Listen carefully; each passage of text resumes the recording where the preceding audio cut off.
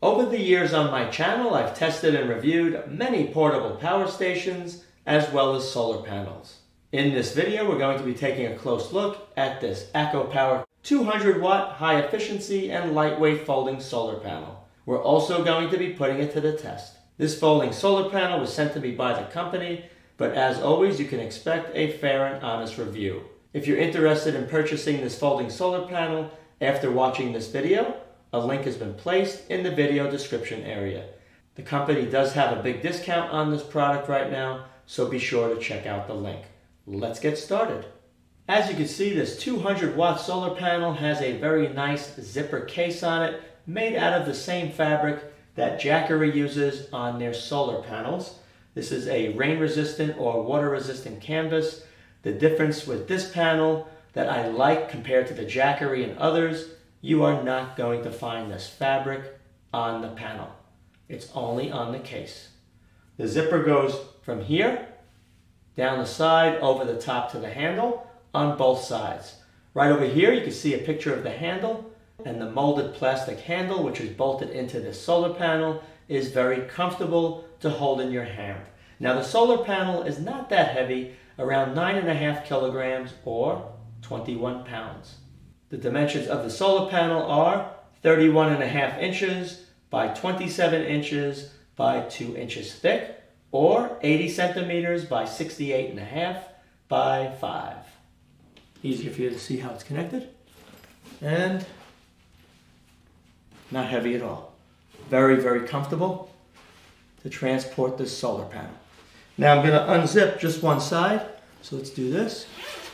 I'm going to hold this. I'm going to grab the handle and just slide it out of the pouch.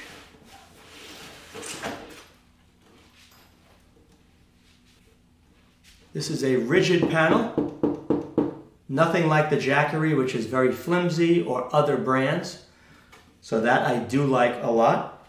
With the solar panel removed, you can see the frame on this is made out of aluminum alloy or aluminium alloy. The corners are what appears to be ABS plastic.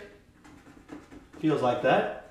Panel, which I like a lot, is very solid. There's no flimsiness to this panel, and I have a feeling when it's in the sun, you're not going to see any sagging and drooping like many other solar panels as they heat up. The coating that is used on these monocrystalline cells is ETFE, ethylene tetrafluoroethylene. Now to open this, very simple, there's no lock. You just lift it up. You come around.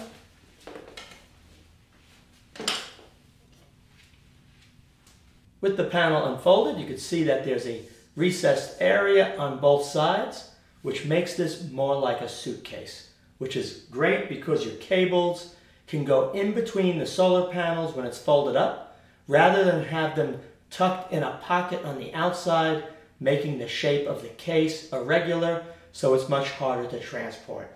By doing it this way, everything stays nice and flat when the panel is closed. Included are warranty cards. The solar panels are under warranty for 18 months. Everything else, including a built-in 20 amp PWM solar charger, has a 1-year warranty. What I really like are the supports for this panel. It's a metal support. It's not going to flex like the Jackery and other brands. So this is a huge plus. This folding solar panel has an efficiency of 23%, which is very high. Maximum power output, looking at the label, 2 at 100 watt. Back in 1990, this solar panel would probably be twice the size because the efficiency back then was maybe 12 or 13%. So now that the efficiency is way up towards 23, it's much smaller. And hopefully over time, as technology advances, we can get that even higher, and maybe one day just have a panel on one side here that gives you the full 200. Peak circuit voltage, open circuit, is 23.4 volts. That I like. We're going to be testing all that out. So over here, max power voltage, 19.8 volts. Short circuit current, 10.71 amps. Max power current, 10.1 amps. Power tolerance range, plus or minus 3%. Maximum system voltage is 100. According to the manufacturer, the charge controller and the solar panel are water resistant. IP65, according to the manual. According to the manufacturer in emails, they told me it was IP68. So if you're using this outdoors, it's sunny, and then all of a sudden a shower comes through, you're not going to have to worry about any damage to the solar panel. Looking closer here, you can see this clip is bonded to the rear side of the solar panel, what appears to be a silicone high temperature adhesive, and it locks in very nicely. There is a hard plastic or rubberized area here on both sides to keep it from sliding. As you can see in this close-up image, the charge controller is hinged and it's held to the rear side of this panel using Velcro. So once the panel's set up, you pull this away, which you'll see when I go outside to test it. This will hang straight down, plumb, it'll be perfectly vertical. And if it rains, it's still going to be underneath the panel, even though this is rated for water. Of course, you don't want to spray water where the electrical connections are made, but water going over the top should run right off and not have any issues. The control boxes on both of these panels are watertight. There's a seal underneath this cover, and it's bonded to the solar panel using the same high temperature silicone adhesive that you see on the opposite side. Hinges appear to be very good, joining the two panels together. Cables look like good quality.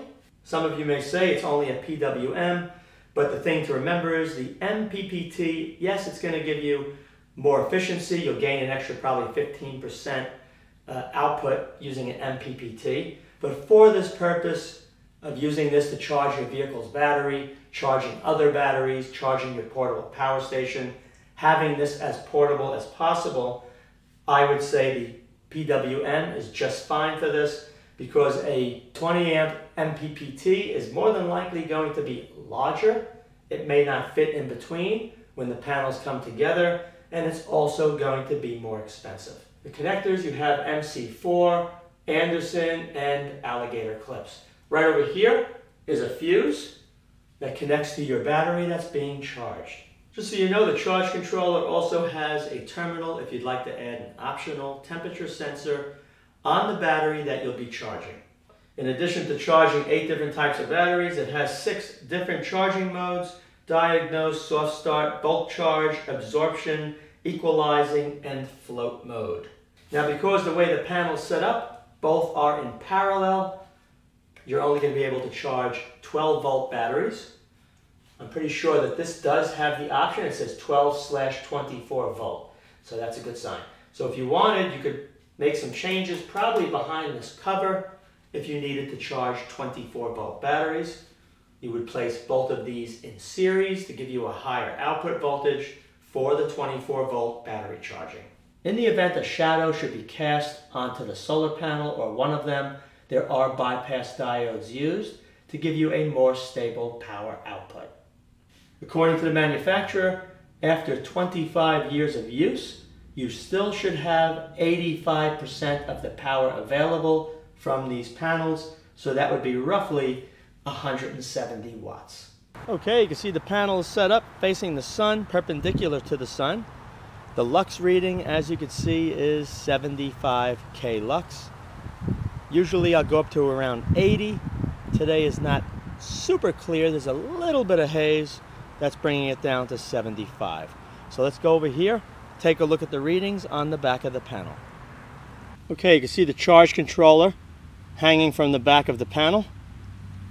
This edge sticks out past here, so if it rains, it'll go this way and should miss it. And if it rains at an angle, it'll land here and run off. Down here, you can see there's a large Anderson connector. You have the clips, alligator clips, fuse for the battery. And if we go over here, you can see we're connected directly off the wires coming from both solar panels. This wire right here, the MC4, is not connected. That takes the power from the panels and brings it to the charge controller. So the first thing we're going to do is take a look at the open circuit voltage when the solar intensity increases to 75 k-lux. As you can see right here, looking at the digital multimeter, we're coming in at 22.05 volts.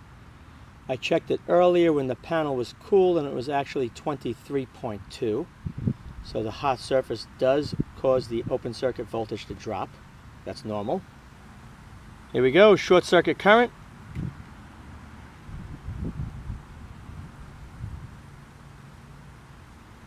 .5, 10.6. Now we're going to connect up the solar charge controller to this battery here. In order to have the power go to the controller, plug this in. And this powered up. With nothing connected to the charge controller, you're going to see the top. It's highlighted. It says LFP, lithium iron phosphate. It says battery type. If you push and hold this for 3 seconds, you could change it to any of the 8 types you see right here. So I'm going to push it and hold it. And now you go between each one. I'm not going to read them because it's very hard to see. There's a glare. But you can see the different voltage settings for each type. That one looks like lithium ion. That says crystal. You have that one, and then back to lithium iron phosphate,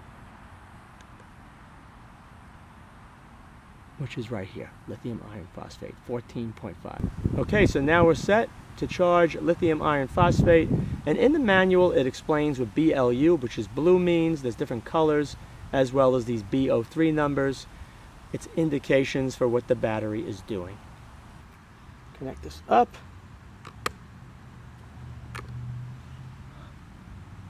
You can see it's showing a connection. 13.4 is the voltage of this battery. That's showing a charge going in. If I switch to amp,